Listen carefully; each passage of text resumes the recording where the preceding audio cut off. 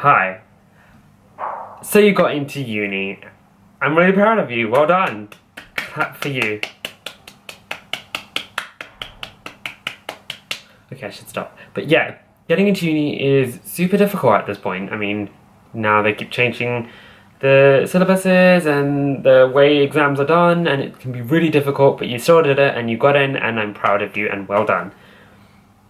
But there's some things that you should learn to do before you go to uni.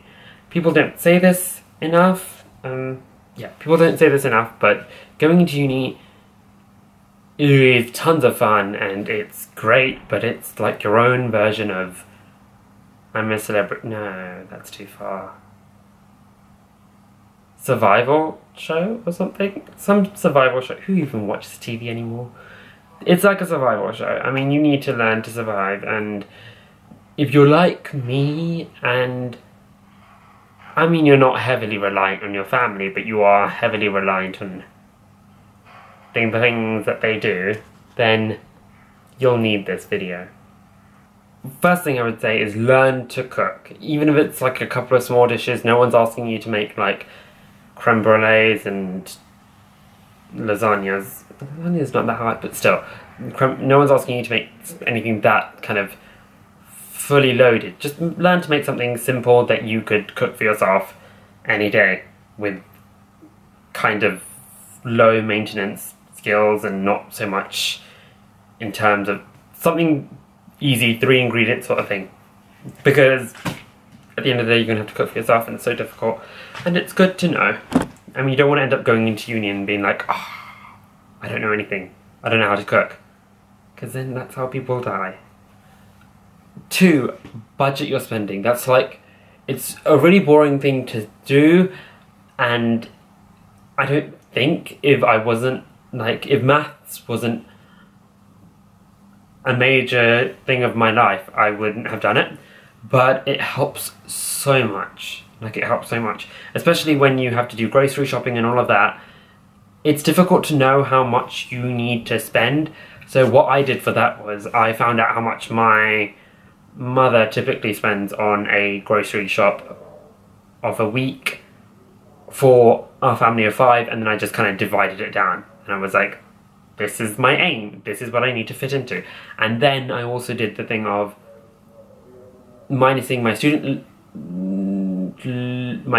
accommodation money from, well, my rent from my maintenance loan, and finding out how much I had per week extra to see if the food would be covered and to see if things would be covered adequately, because then that's something that you need to think about. You can't end up with no money.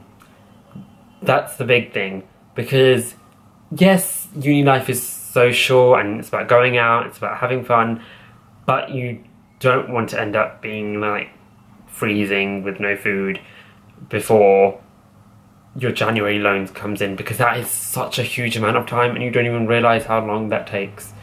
Like, waiting for that loan takes so long, and you know, being at uni is independent, so ideally you don't want to have to ask your parents for any money. You just want to kind of be like, bye, I'll see you at Christmas. Actually, don't do that. Call them. They miss you so much.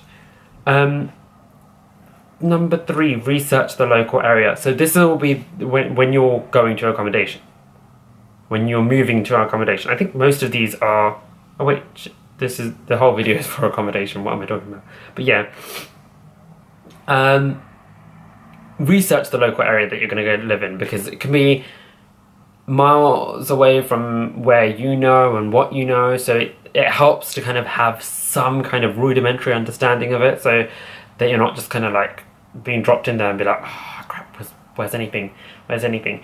I mean, naturally you're going to spend your first few days with your mobile data on all the time, walking around with your phone in your hand, but you kind of want to break down on that and just kind of get yourself knowing it in at least like a cyber sense. It can help to go and see it, but if you at least know it spatially, looking at Google Maps or something, and you're like, oh, okay, so this is where the uni is in comparison to the halls, and this is where the nearest cheap supermarket is, this is where the nearest I don't know, his Apple Store or something like that. Something relevant to something that you would be using a lot. Tesco's or something. I don't know why I went to Apple Store first. And then finally, get stuff to keep you entertained. It can be hard, but like when you first move into your uni halls, there can be differences in timing between other people coming in. I know personally for me, they told me to come like a whole week earlier than anyone else had, and then I was just like chilling in my completely silent accommodation. I was like, this is too silent. I'm not making any friends. But yeah, so it can be kind of silent and unnerving, but it's always good to kind of keep stuff to keep you entertained, but make sure you don't get too wrapped up in that. So like, take DVDs, playing cards is a good thing because then you can kind of play them with other people and that maybe build bonds. Yeah, it could build a lot of friendships and it's interesting. Cards Against Humanity. Those will judge if they have the same sense of humour as you. Yeah, so taking those stuff can be interesting. I would recommend taking things that are more inclusive than exclusive stuff because then you make friends as well as having fun. That's how the world works, guys. Yeah, so that's my list for now. I'm sure there's like tons more things. If you think of any more, write them down below or just, you know, do them. Let me know how it goes. Make friends. Don't stay in your room all day. That's what I do. It's not a good thing to do. Okay, so, oh god. So I'll see you later and talk to you later. Bye. I'm never really good at saying goodbye, am I? Sorry.